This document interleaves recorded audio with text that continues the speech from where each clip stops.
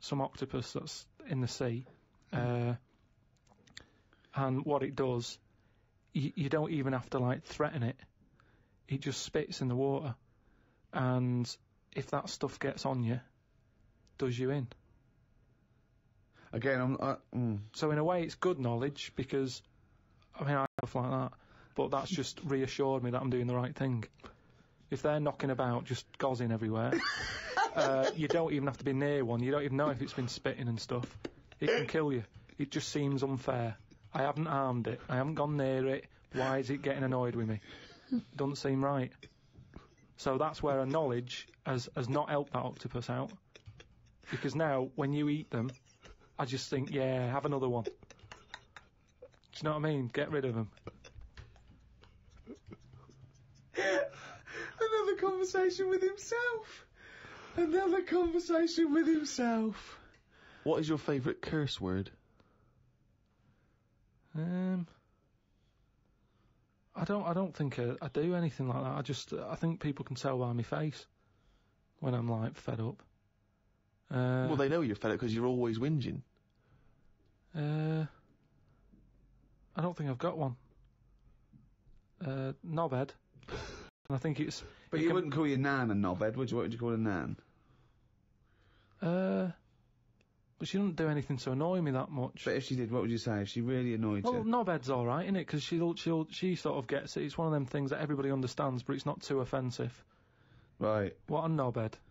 Alright, you're getting into this, aren't you? So that sums it up, but I don't really... Do you need one of them? What's that doing for you? It's better to think, innit? Like, okay, I've just slagged off that octopus, but at no point was a effing and jeffing about it. You know how annoyed I am with it. I don't have to start swearing about it, and that's... What would you do, though, if you were swimming, right? It was a nice little thing, you're on holiday, right? And there's this octopus there, and you're going around, right? And you just see it start spitting at you, poison. What would you say to it? Well, it's too late then, innit? And I'd kick it. And I'd say, you knobhead. I would, but what's the point? What's the point in getting annoyed now? Because it's done its stuff, hasn't it? Call it a knobhead under the water. What is this octopus thinking? Oh God! Oh, okay, you fucking eight-legged shit. I'm not bothered. I don't know what you're saying. Fucking cunt of a mollusk. I'll just spit at you again. It's not bothered. You slimy little fucking boneless wanker. This is why the face. Are you still talking to the octopus?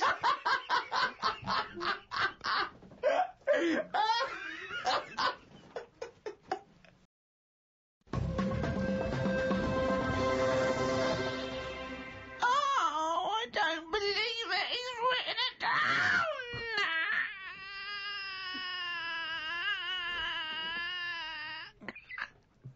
That's downloadable as a ringtone. And it's also the jingle for Carl's diary, just reading excerpts of Carl's diary. Went home and looked up Freud on the internet, didn't find him that interesting, so looked at some other philosophers instead. Socrates, Aristotle. Why have you just... Just to show that I'm learning. Well, that's not learning. That's just learning their names. That's a list. You might as well write 1 to 100. Yeah, but if someone says, "Oh, what's your favourite philosopher?" I'll go, "Hang on a minute," and I've got them written down. But why you can't just Wait a pick minute, one. I'll go home, get my enormous diary out. Yeah. Get a wheelbarrow, bring in my workings, and say one of the names I've written down. And when they say, well, why do you like him? why do you just like, run away. I noticed you put Socrates first. Why is he your favourite philosopher? You throw the diary at them and leg it.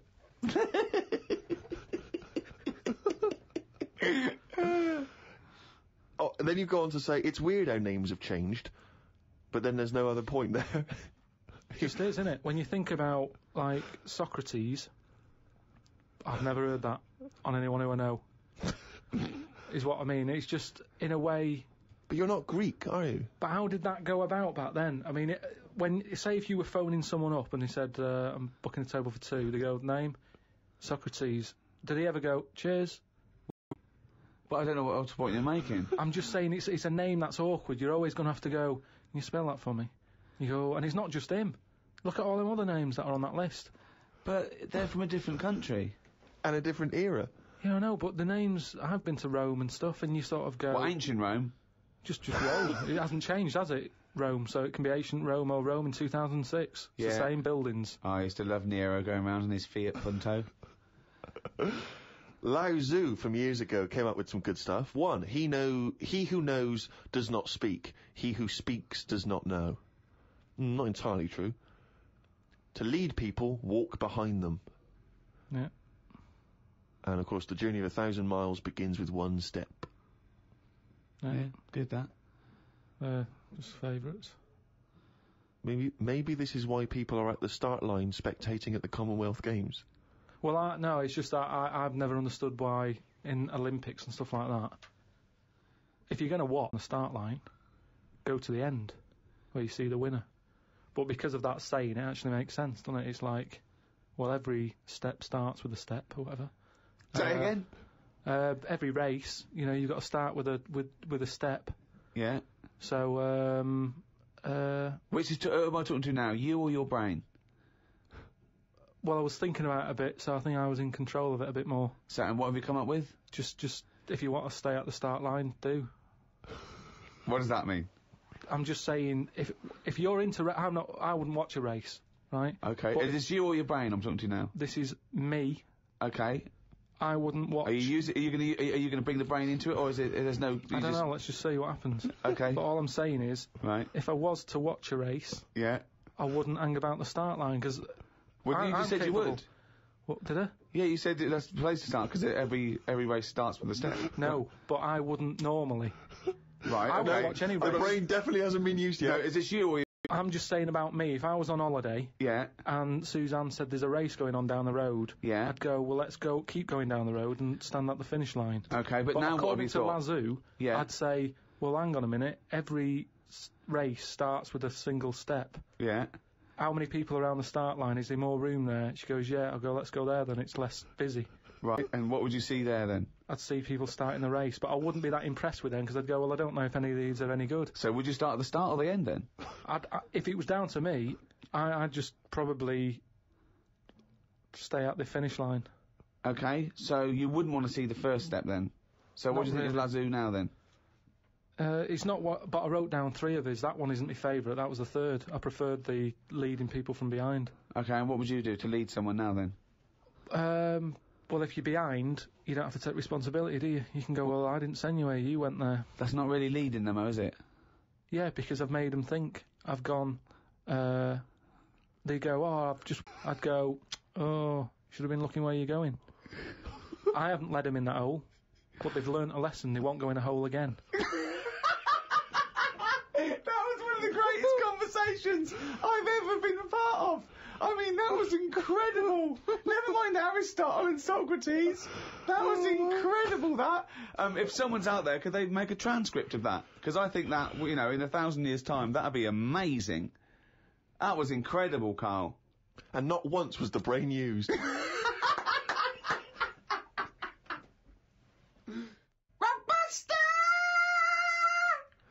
That's the jingle there for Rockbusters, the one of the most hated quizzes in the history of mankind. Joking, aren't you? The people loathe it. I'm loving it. It's the last one anyway, so just get over, just do the answers. Hold on, we can't do another one though, because we can't give the answers out, so this just... Yeah, this is the last one. It's just the answers for last week for people who are doing it. Okay, well, small mercies. The first one that initials was CK, right? Yeah. The clue was, do you know the songs that you sing at Christmas? Yeah. That bloke over there is the best at singing them. So what are the songs you do? Carol King. Carol King, yeah. Right, That well works. done, yeah. That works. Very Right. well done. The second one, MG. I told the homosexual man that the grape tree was mine. Right? MG. Gay. Yeah. Marvin Gaye, obviously. Marvin Gaye, But how do you get to Marvin? What's it? That's my Vine, isn't it? I told you. My Vine Gay? Yeah. My Vine. Yeah. And the last one, My Vine Gay. That's shocking. It's then well, the last one, it was, shit. the last one, the initial was S. I said, I asked you if you believe in Father Christmas, what would you say? What's the name for Father Christmas? Santa Claus. Right, so if I said to you, do you believe in Father Christmas, you'd sort of go, No. yeah, but what's his name? So what would you do? You'd go, oh, Santa. No, I don't. No. That's it. That's what you do there. You go Santa, nah, Santa, nah, Santana. So that was the last one. Well done to Bob in Yorkshire. Got all 3 of them right. You'll get a little signed picture. Oh, well, that's it. That's the end of season 2, Ricky Gervais Show. We're back soon. Check out rickygervais.com for information and upcoming news. There's a free video cast we're doing. We're also bringing out a book of the podcast. Yeah, that'll have a lot of the best conversations we've had with Carl, and I think there have been some of them in this show. And Carl has illustrated all his points and his memories I mean, that he thinks that's proof, pictorial evidence. So, I mean, it is the ramblings of a maniac, but you can pre-order that on Amazon. Well, thanks very much. It's goodbye from me, Ricky Gervais, Stephen Merchant, Bye. and Carl Pilkington.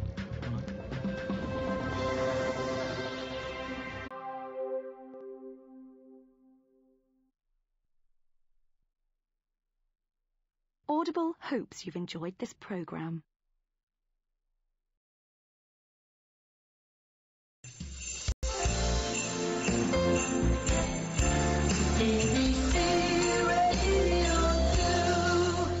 Happy Christmas, Ricky. Happy Christmas, Steve. Who invited Yoko? Happy Christmas, Uncle. Happy Christmas, Julie. So this is Christmas. John Lennon and Yoko Ono. Happy Christmas. War is over. On Radio 2. I'm Ricky Gervais. With me, Steve Merchant. Good morning.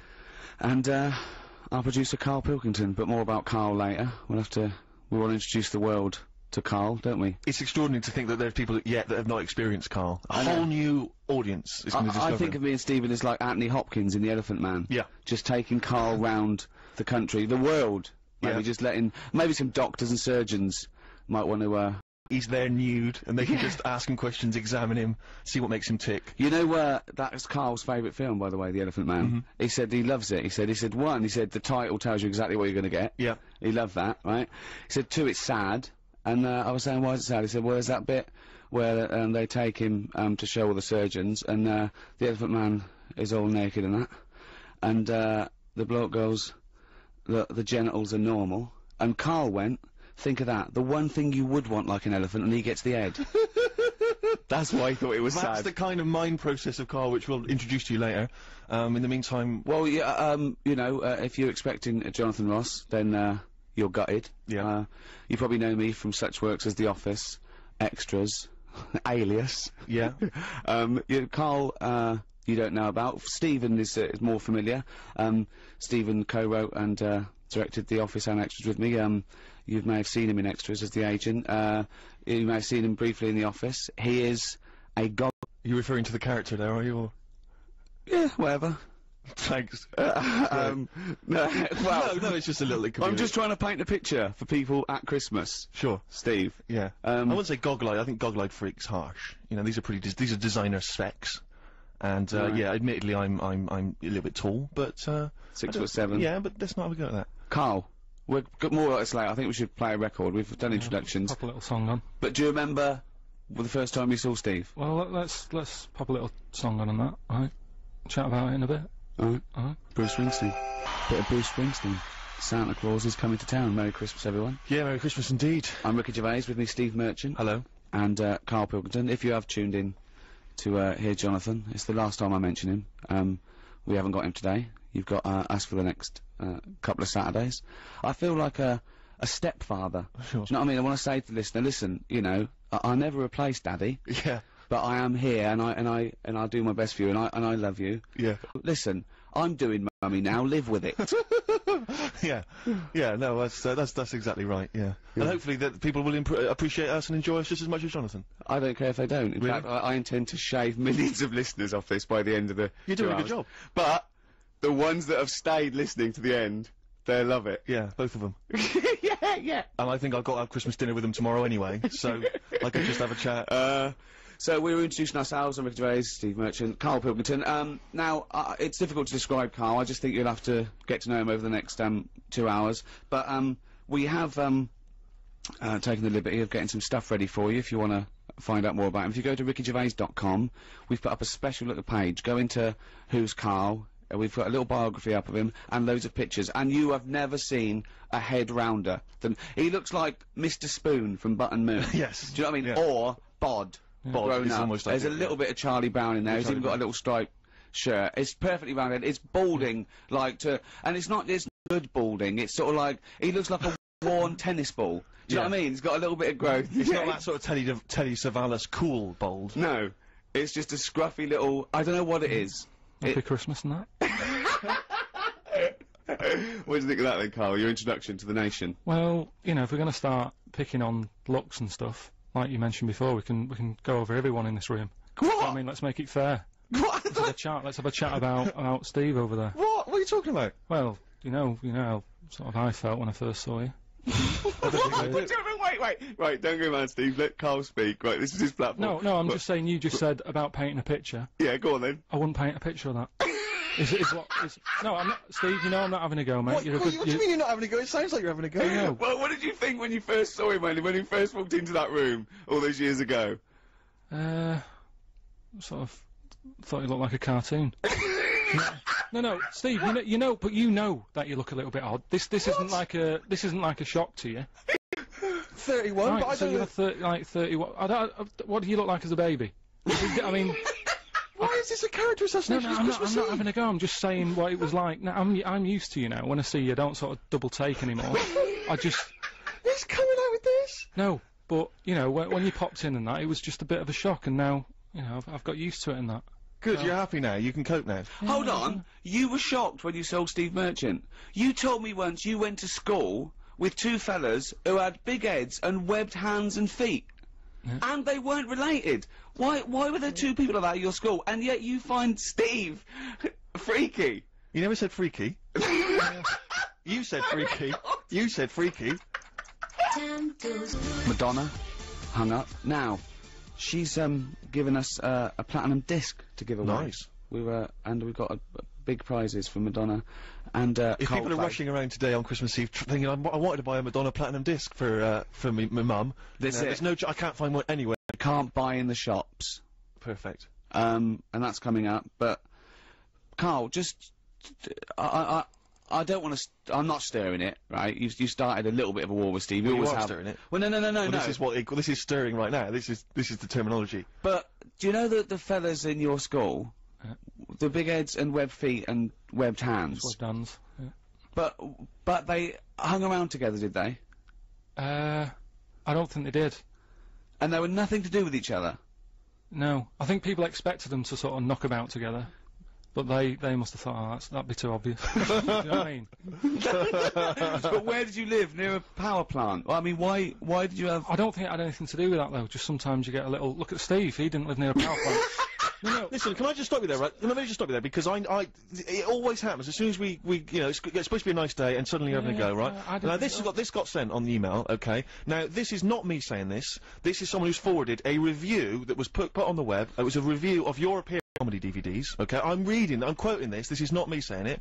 It says that, Carl, through a combination of his intriguing way of thinking and slightly less than human appearance, right, Carl may just be the proof needed to muffle the cries of creationists the world over, as this missing link demonstrates that not only did man evolve from apes, but the process isn't quite finished yet. Okay, now that's someone else, an external person's opinion of you. But the terrible thing about that is, Carl's feelings aren't hurt because he didn't understand a word of that. I said the word creationist, that lost him. That lost it. You've got to remember that Carl, you know when people say they're talking to their cat and they go, oh look at him, look at it, it's like he can understand what we're saying. Well, Carl's got that look, but you know he can't understand what you're saying. All right, Carl?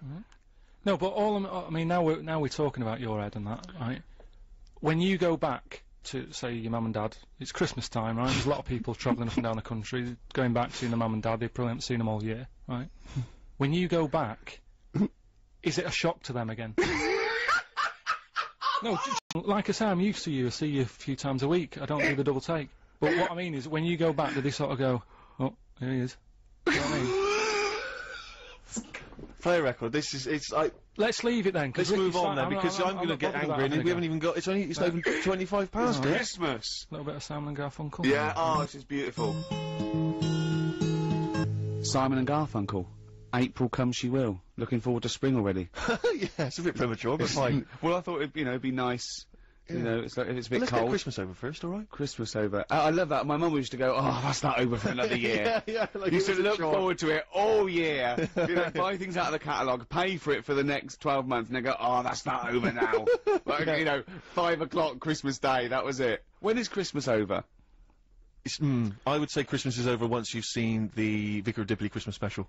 Really? Yeah. See, I think it was that earlier Christmas than is that. over I then. think it was when the elderly ones fall asleep about 3:30. Then Really? wake up because the kid's playing with something noisy. Something like that. Yeah. That's when Christmas is over. You know what you're getting this year then. Exactly. I do. All right. I was shopping with Carl. Don't give anything away that I bought, right? Because you know. But I've got to tell you something. We went into this one shop. I didn't get anything from it, so I can talk about this. For looking for a present for my girlfriend Jane, and it was a beautiful shop in St James's. They're all beautiful around there, and it was this shop of sort of iconoclastic sort of antiquities, and it was things that this guy. You had to ring a bell for the bloke to come down. Carl was just so confused about that. He's used to someone standing there going, "Can I help you? Yeah. What size do you want?" Right, and he came down, and he loved his stuff. He absolutely loved his stuff. And what sort of stuff was it? It was sort of stuff that he'd got from sort of like Tats. churches. It wasn't It was tat. old It stuff, was Steve. carvings. It was from the 16th and 17th century old. of saints, right? And I said, "This is beautiful." And I was talking to him. I said, "What's this news going on? That so and so." I was going, "Oh, that's wonderful. Look at that." Right? And I overheard Carl trying to make conversation. He ordered this stuff, and it's you know, at 16th century, 17th century. He went, "What's the newest thing you've got in here?" Brilliant. And the bloke went, "We've got a statue, I think." From the 60s of then, and he went, "All right." He went, "When was the last time you got something in?" Bloke went, "We get something in every day." And afterwards I said, "Why were you asking those questions?" He was going, "It always confused me with antiques. What happens when they sell that out? They're not making any more." I just thought it was a sort of good business to get into, that's all. Do you know what I mean? Why? There'll always be antiques. Well, Carl. you said it yourself. The place wasn't buzzing, was it? He had to pop down. He couldn't even be bothered sort of sat in the shop waiting for a customer because probably days go by. Nothing's happening. Doesn't it?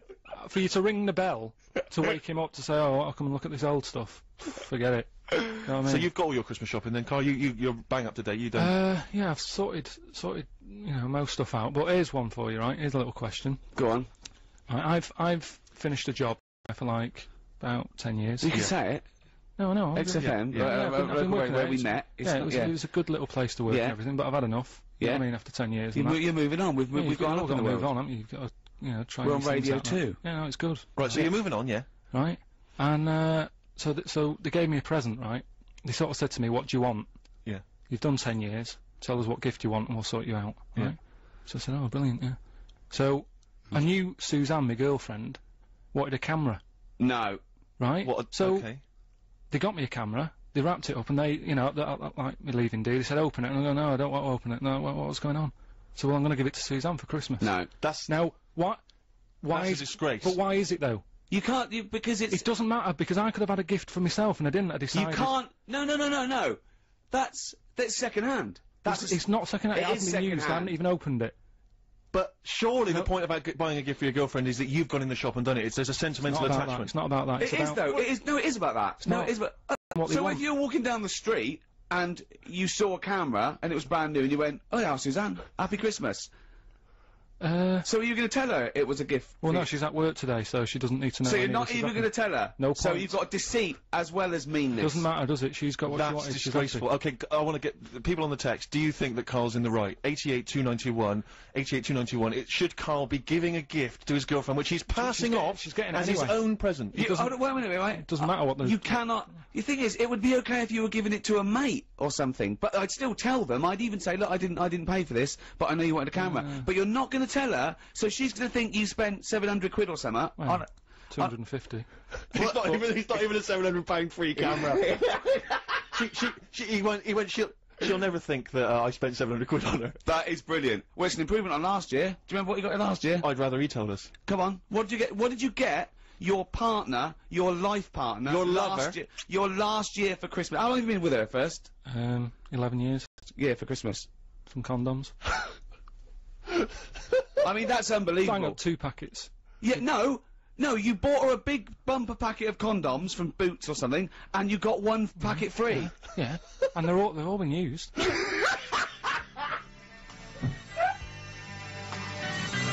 Walk Out to Winter, Aztec Camera, before that The Pretenders. It's Ricky Gervais' show, but I'm here, Steve Merchant, Carl Pilkington's here. Christmas Eve, Radio 2, Merry Christmas. Producer just came in and said, "Oh, can you give out the web address, bbc.co.uk/Radio 2?" I went, "Yeah, why?" He said, "Well, just in case people want to listen to this show again." Yeah, right. Oh. He's got a sense of humour. Yeah, as if. So, Carl, we've had loads and loads of emails. We should just, because you've just tuned in, Carl received a leaving gift of a digital camera when he's leaving a job, and he's not even unwrapped it. He's giving it straight to his girlfriend for tomorrow, which I think Ricky and I And feel he's is not going to tell her it was free. It wasn't free, it was 10 years of my life I've had to do that. Yeah, and you've been 11 with us. Think what she's gone through.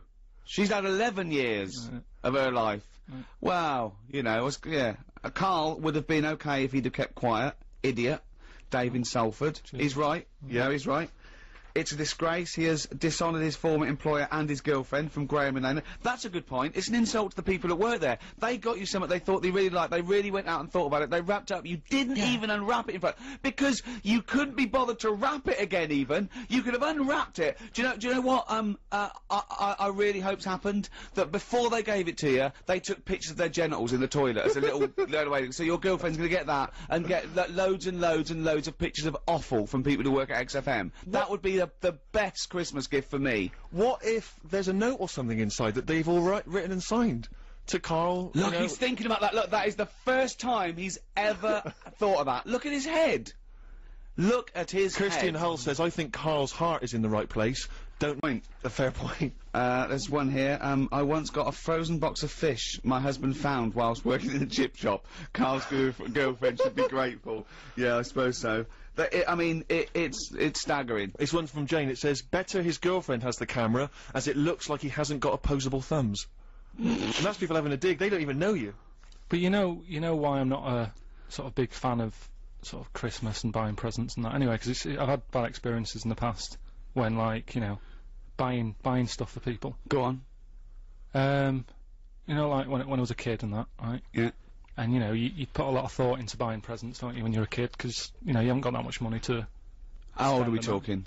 About 8. Right, okay. Yeah. About 8, right? So you look like you did, but you had hair, I assume? Yeah, right. So, 8 years old and that, I'm putting a bit of planning into it, thinking, oh, you know, what will my mum want, right? Now, my mum's a big fan of, gnomes. Right, obviously. Like gnomes.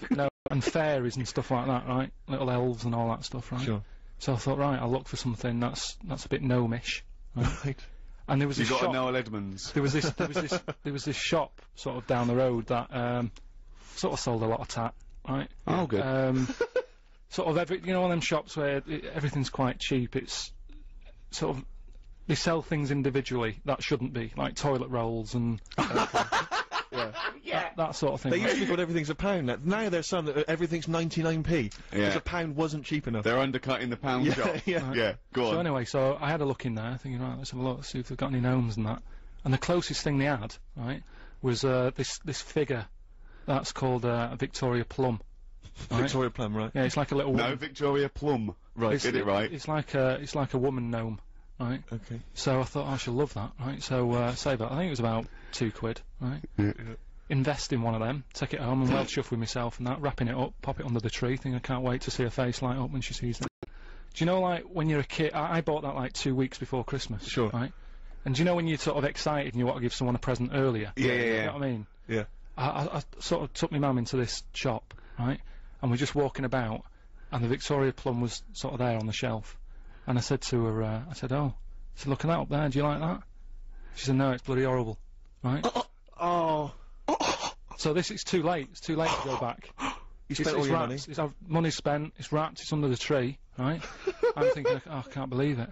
So I said, no, that, you know, made sure she was looking at the right thing. I said, no, that little gnome woman. Yeah, it's horrible. Oh no. Yeah. Right? Oh God. Christmas Day comes. Right? I open my stuff. Right? She's about to open hers. Sad. This is like Dickens. She opened. she opened hers and that, and she went, "Oh, that's lovely." That I said, "No, don't give me that." Do you know what I mean? You said She it was horrible. thought You said it, you she was dissed a it. liar Yeah. for pretending, for not wanting to hurt your feelings. She was a liar. And that's why. Don. What are you on about? Yeah, but you don't forget, do you? I still don't know how this justifies you not buying your girlfriend of 11 years an actual gift. Although that was quite touching. Yeah. Play a Christmas song. I'm welling up. Let Me Try Again by Frank Sinatra. Beautiful song. Wonderful. On BBC Radio 2. Well, it's that time of year when we give gifts. Yeah, absolutely. And you know, we like to give, and we like to keep on giving. Yeah. And that's why it's competition time. Oh, sure. Yeah, Nice Slink. link. Yeah. Alright. We have a platinum disc of Madonna's album Confessions on a Dance Floor. It's framed, classy. Giving that away to a person who can climb inside Carl's brain and understand what the hell this is the challenge. he's doing. I think with we this should give him a competition. chance. We're also good. We've got just because we can. This is like one of those gifts we made. Yeah. Isn't it? We didn't buy it. We made it. This is extras on DVD signed by both of us. See, that's like giving away my camera in a way. You know what I mean? How many? You've got loads of copies of them. There's no thought in it. You know what I mean? But Yeah, but we were involved with that. yeah, we sort of did that. You Well, did. I did 10 years. If you designed the camera and then built it in a little factory somewhere and gave it to Suzanne, I'd let you off, but you didn't. Also, a copy of More Flammable, which I signed, again. and some Flammable collectibles. Now they're handmade, you see. Now listen, that's not a cheap gift. A set of those Flammables collectibles, right? They're not toys. They're handcrafted, right? They went for £600 on eBay. So that's a good gift. So if you win them, pop them on eBay. 600 quid. Or 605. You know, they're very rare. Yeah. Davey in Belfast, by the way, just the last one. He says, I've bought my wife a silver necklace, and I got the shop to put it in a box saying white gold instead of silver. Is this wrong? So if you're Mrs. Davey from Belfast and you get something tomorrow that says white gold, yeah, just maybe be careful. Pop back to the jewellers, just get them to check it. He probably thinks he's safe because she's not listening, but any friends Yeah. of Davey who's got a wife who's going to get a silver necklace with white And gold. she'll be showing that off tomorrow going, that's white gold. Davey got it yesterday. Well, she'll be showing guilty. Yeah, it'll slowly it'll haunt him, like Pose the Telltale Heart. Every Tell the time he truth. sees it. Tell the truth, Davey. Tell the truth. Say it's still a beautiful gift. It's a lovely thought, but don't lie. Don't mix a lovely gift with a lie. It's this notion that Christmas is a chore. Oh, I gotta get the missus something.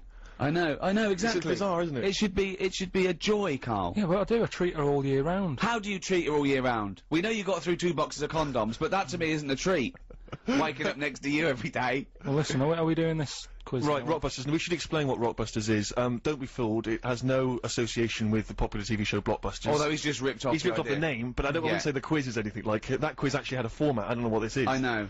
We should give it, basically, Carl, I'm just thinking about it. You describe, what, you explain it, Carl, I can't even do it It's justice. like a cryptic. No, it's not cryptic. Because a cryptic clue actually makes sense, every part of it. You might as well call this What Band Am I Thinking Of? Yeah. Right, Go on, well, then. what Explain I do is let's sum it up in an easy way, right? I give Yeah. you some initials of an artist or a band, right? That they play on radio, right? You'll know the sort of songs we play, big good songs, right?